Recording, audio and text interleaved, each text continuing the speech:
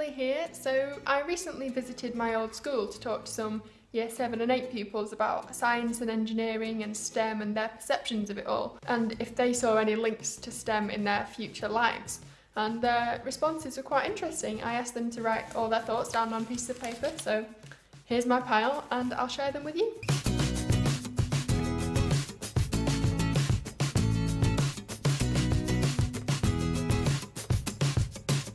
Lots said that they thought an engineer would be a man with greasy hands wearing overalls and a hard hat, so pretty much just a mechanic.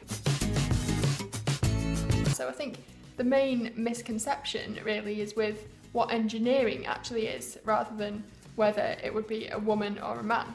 If they realised, as I explained things, that maybe an engineer isn't just a mechanic, then they started to think that, oh yeah, well maybe a woman would be just as equal, just as likely to be involved in technology or science as a man would. Strong man. Strong muscly man. A dirty strong man. Again.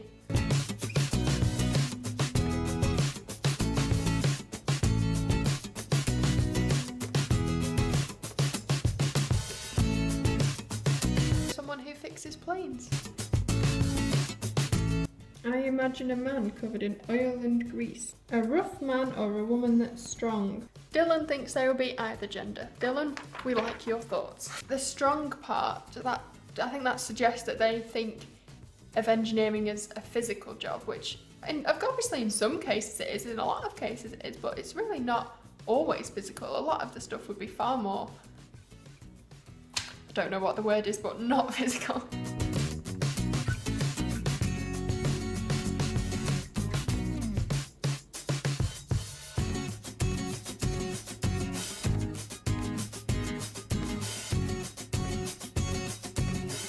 Karina says, geeky, brainy and clever.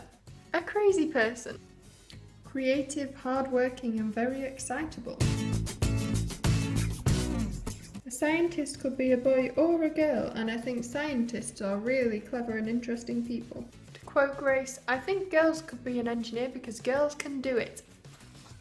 I quite like how lots have said that it would be a manual job, but also lots have said that you would need to be really clever, so they think that whilst it might be manual, it definitely involves a lot of brains. I also asked what would make them more interested in science and STEM and engineering. Pretty much everybody said that more practicals, more trips and more hands-on science would get them more interested. Experiments with fire. Lots of people in the class that I spoke to found astronomy the most exciting part of physics, which I totally would have agreed with at their age.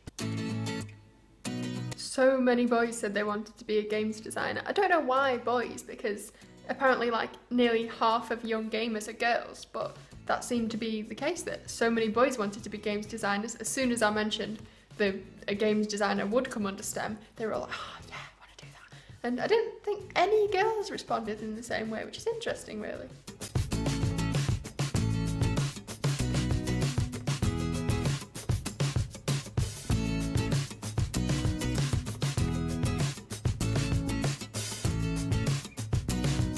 What's most interesting, and is it hard to keep technology secret? Does it feel good to be a scientist to girls and boys? Question, are males better at science than females? Please let us know in the comments what you would have answered age 11, 12 or 13, and thank you for watching.